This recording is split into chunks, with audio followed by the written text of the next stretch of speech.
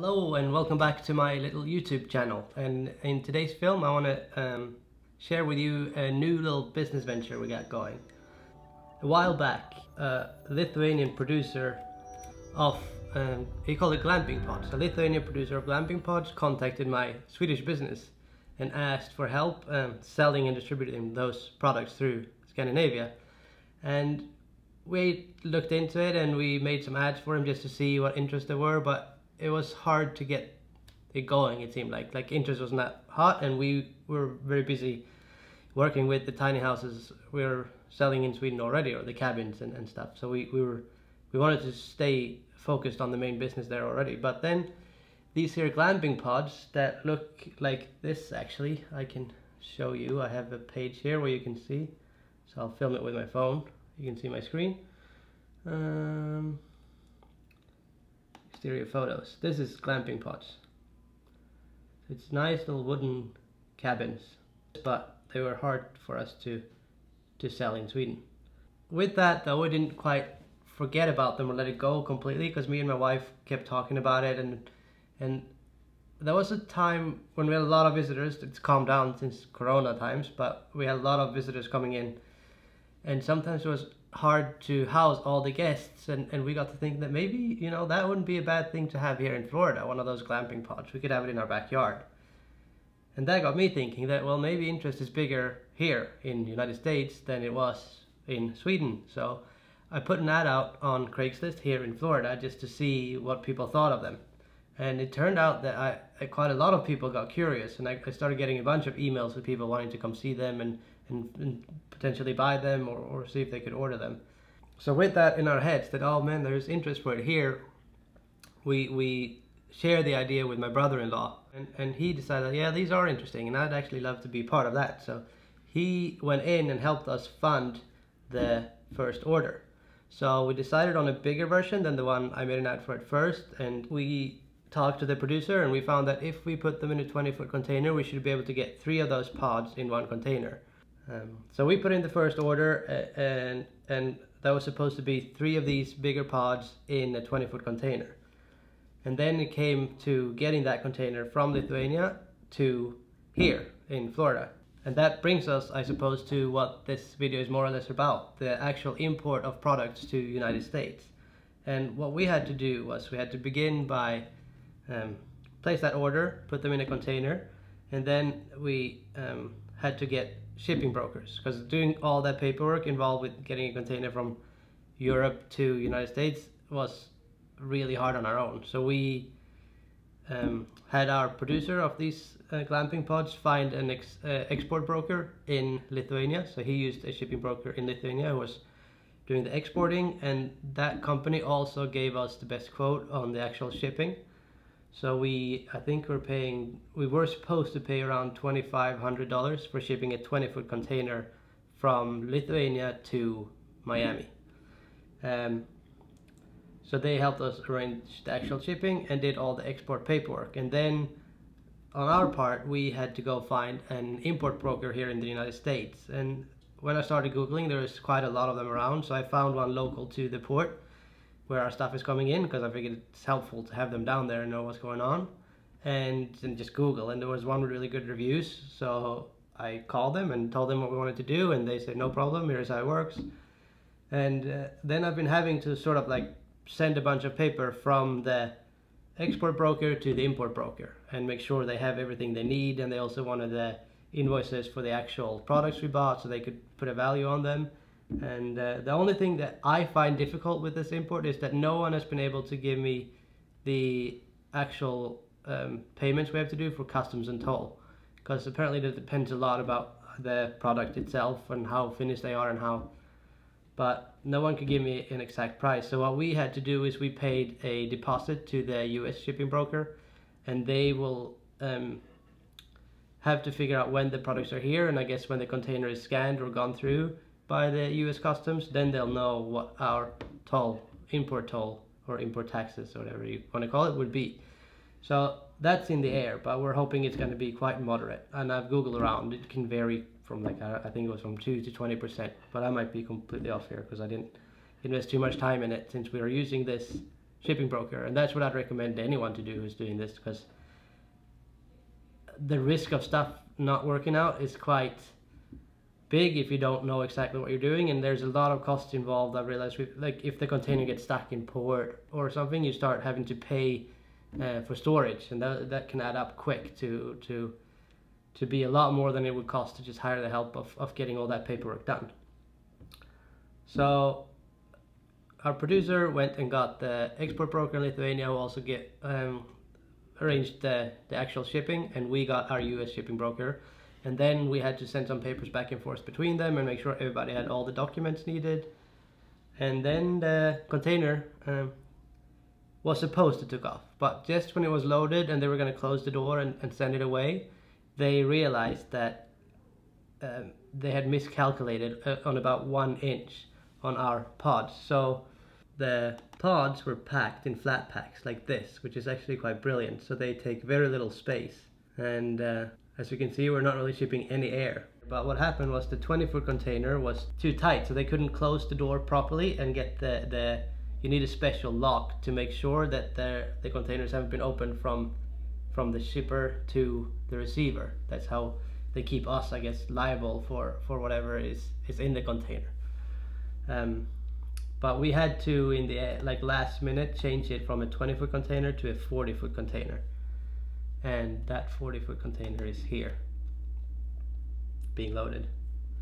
And with that 40-foot container came an extra invoice of another $400.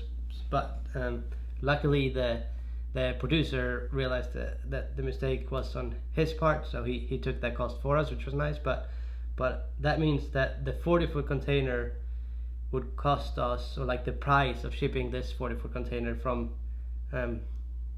Lithuania, which is a Baltic country on the Baltic Sea, to Miami, Florida, is $3,000, and then we're estimating another $1,000 or so for hauling that container from the port of Miami to the property where we want to offload them and keep them. And the port we sent it away from was called Klaipėda. It's a city in Lithuania on the Baltic Sea. So the container was brought to the port of Klaipėda, and then we could start following it on its tracks. So here is what that looks like. This is actually where I've been having a lot of fun. I loved following the container like this the whole way.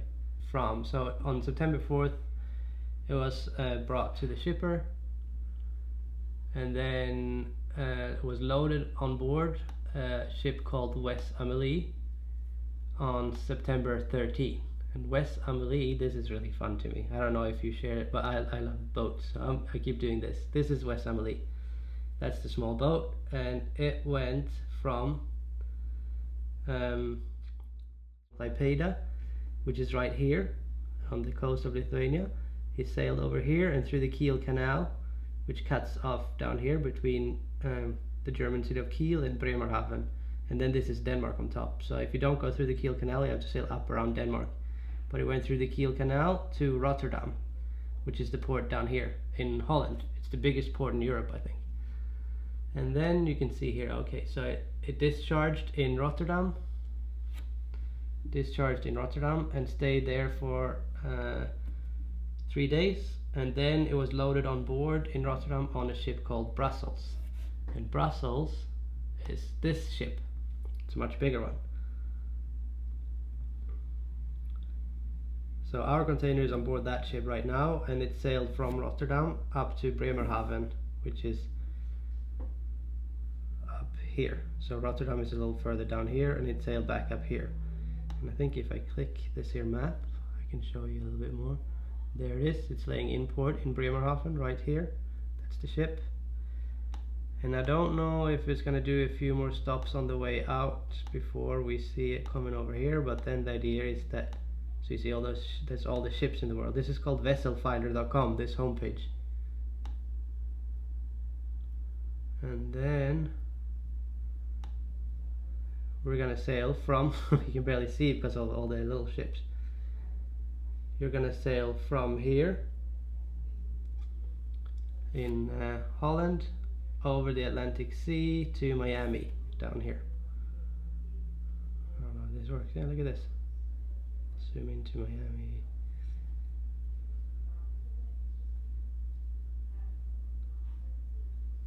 down here, and then we'll have to drive it on road up to Tampa where we are.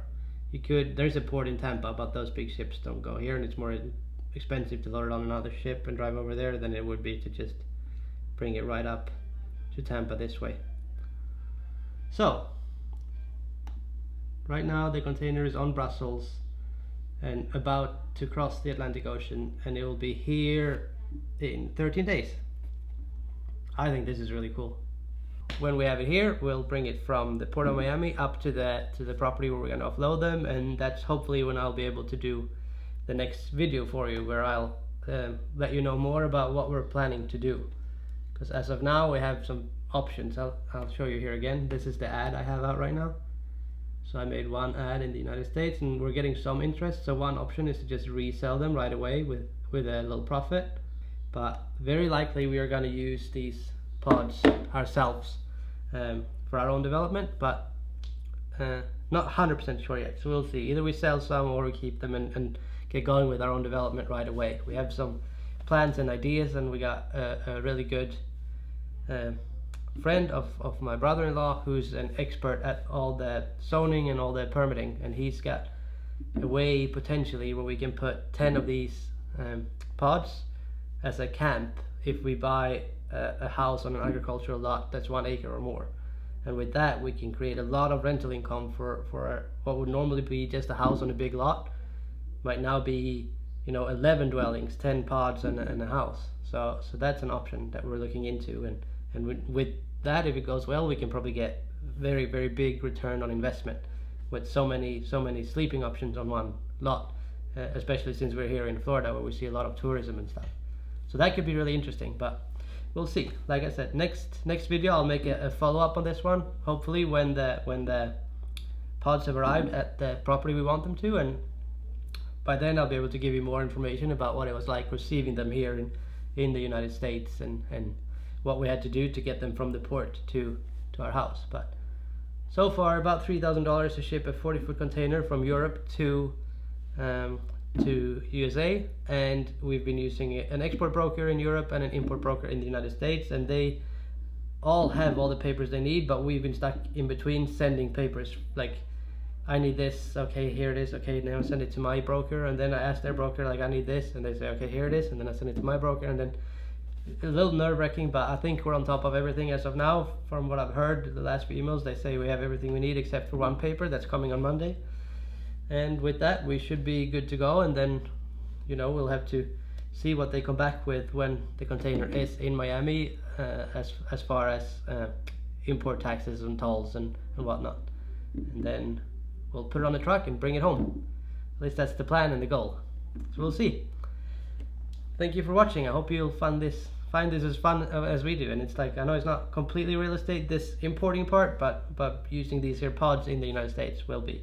And if you're interested in a pod like this, just let me know, and I'll make sure to help you get hold of one if it's something you can find use for. They come in several different sizes and stuff. So the biggest one is I think 200 square foot, 20 square meter, and the smallest ones are just like, I think there's 3 by 3 meters, so like 90 square feet, 9 square meters, 10 square meter, thereabouts.